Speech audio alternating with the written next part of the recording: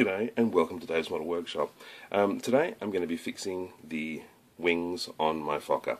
In my last video some of you guys noticed that the wings still had a bit of a droop to them, which you can see here, even after I had finished the rigging. So I have to fix the anhedral, and that's not a word I knew until this week. I knew of dihedral, which is where the wings come up like that, but I didn't know about anhedral, where the wings droop down. Now I know. So yeah, a couple of you guys spotted that in the comments on my rigging video, and I had hoped that when I rigged the top surface it would kind of take the tension and bring the wings back from droopy back up high like that. Hasn't worked, mostly because this bit just isn't strong enough to take all that tension. I really just didn't feel comfortable in really strengthening the tension on these top ones. So, time to fix the anhedral. And my plan is, I'm going to take off the little cockpit canopy. My plan is to use a couple of tins of Humbrol and this and some Tamiya extra thin. So I'm going to fix that up. Yeah, I'm just going to put it upside down on this guy, and then hopefully the wings will get weighed down. The beauty is it's got quite a flat top surface in places. Fingers crossed this works. If it doesn't work I'll be swearing and blinding, I swear. Alright. I might even have to weigh down the back of it as well. Whoa, precarious, isn't it? Bloody hell. Oh boy. Nervous. Alright, I'm going to put some toilet paper on here just to cushion it a little bit. I thought this may be the case, and also to give it just a bit more of a forgiving surface to sit on. Right, what have I got here? I'm going to put... No, that's not going to work. Best thought out plans, hey? What can I drape over the back of that? Alright, back in a tick. Okay, after a couple of experiments, I've got a sock. Adapt and overcome, people. Adapt and overcome. So yeah, this sock will hopefully stop the whole thing tipping one way or the other once I put my tins of Humbrol onto the wings. Alright, carefully doing this to not stuff up the rigging that I've already got there. Probably should zoom out a little bit. Let's see if this works better. So you can actually see the whole thing. Oh, excuse the mess behind it. Terrible, terrible. Alright.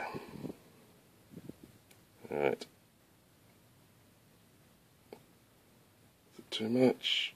Oh, is it too much for the sock? I feel like it might be.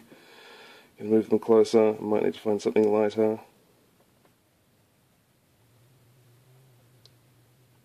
Oh. Alright.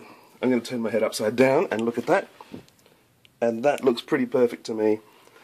The wings look exactly like they're coming out straight. Oh man. I was holding my breath there, I think. Alright, so now my plan is some Tamiya extra thin cement, and I'm just going to glob it in. I'm going to finely let capillary action add it into the seams at the wing roots there. So I'm going to do that off camera because it is too hard to do that in amongst the rigging and holding a camera all at the same time. So I'll come back in just a second. Right, that's in there. Again, holding your breath moments, guys. So I'm going to zoom in. Luckily, this is meant to be quite a grubby vehicle. And you can see where it's just kind of stained a little bit. Again, making care not to destroy my rigging. You can see where it's stained. You've got kind of this water stain. Now for me, this works. The vehicle is meant to be grubby and the fuselage fabric is meant to be quite stained. So I'm happy with that. It doesn't bother me. If I was building this as a pristine bird, not ideal. That's what it's like on the other side. So again, a little bit of grubbiness, but you know what? I had already painted grubbiness down there. So in this case, it's not a bad thing. But like I said, if this was a pristine, beautiful piece of work, fresh out of a factory, that would be a bit of a bugger. Now, a couple of people suggested to me that I should invest in a jig which would hold my biplanes or my monoplanes upside down. And I'll show you an example of one that people sent to me.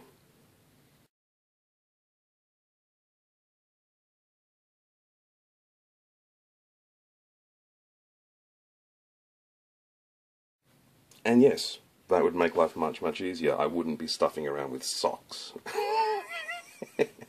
Which even for me is a new low. But, oh man, the price, I don't know, like $70, $80, $90. If I get more into building wingnut wings and World War I aircraft, maybe it's worth it. I mean, it could also be used for World War II aircraft, which I have painted and built a lot of. But, I don't know, I just can't bring myself to pay that kind of money when I can do it with an old takeaway container and a sock. But it would be a lot easier, definitely. I don't know, I'll keep thinking about it. But it does make me think that this is a good time to mention to you guys, if you haven't looked at joining the mod squad yet, please consider it, because I've got 2 new retailers on board just in the last week or so.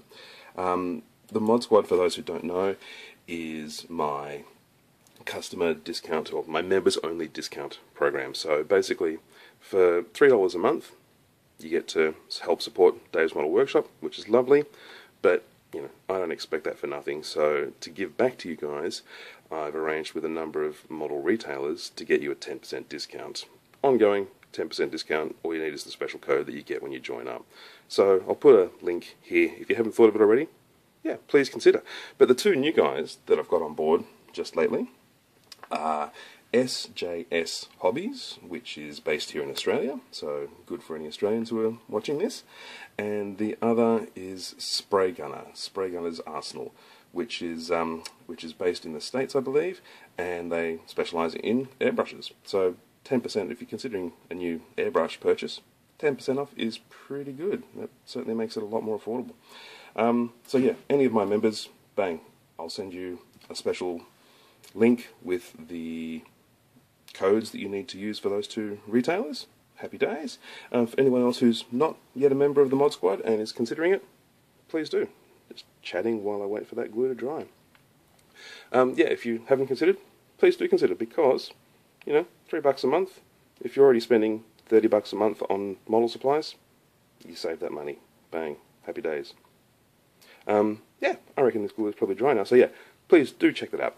Alright, moment of truth. This stuff dries pretty quickly. I love to me extra thin. If you haven't got some, oh man, you got to get some. It's the best.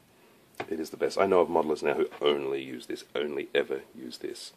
And, you know, I do a combination of this and super glue. Obviously I use super glue for photo etch and stuff like that, but I know modelers who only ever use that on plastic now. They don't muck around with anything else.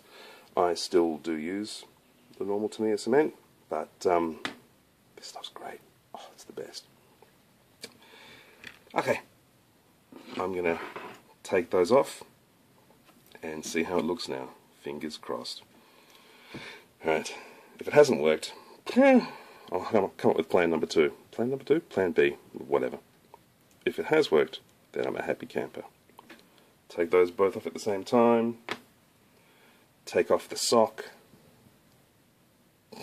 Again, sock. I promise you it's clean, I promise. Right, I'm going to lift it not by the wings, but by the fuselage.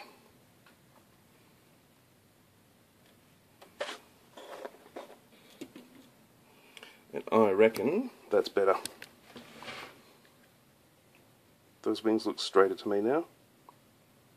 I'm happy with that. There's still a teeny tiny bit of a droop here, I think.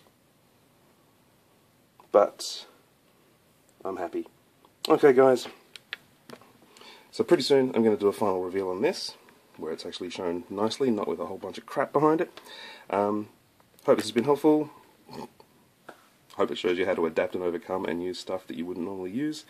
And yeah, again, please consider joining the mod squad. It helps me and it helps you, so everyone's a winner. And thanks to the new retailers who've come on board, both SJS Hobbies and Spray Gunner. Alright guys, I will chat to you next time. See ya.